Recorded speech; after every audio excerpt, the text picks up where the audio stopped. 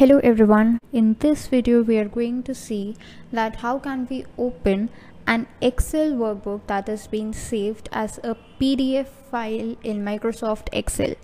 So the steps are really simple. Let's just dive right into it.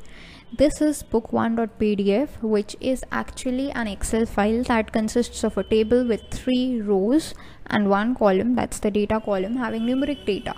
So this is just a sample. You can have a huge amount of data as well in the form of a PDF.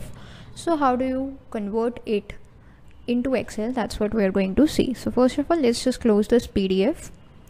We have to use this application of Microsoft Word for this purpose, right?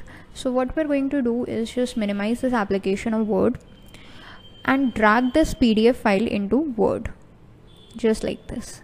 When you do that, you will get this kind of a dialog box which just asks you for the permission, because the file extension is .pdf and you're trying to open it in a Word which supports the docs extension. So you can just click on OK. And once you just maximize it, you see that this is the whole table that we had in the PDF. This has now been converted into a table using Word. So we can just select it all and copy it by right clicking and copying it.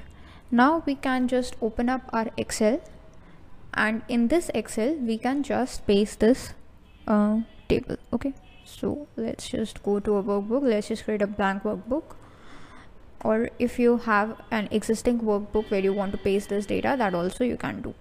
So here you can see the data has been pasted, and that's how you have converted a PDF formatted Excel worksheet into Excel.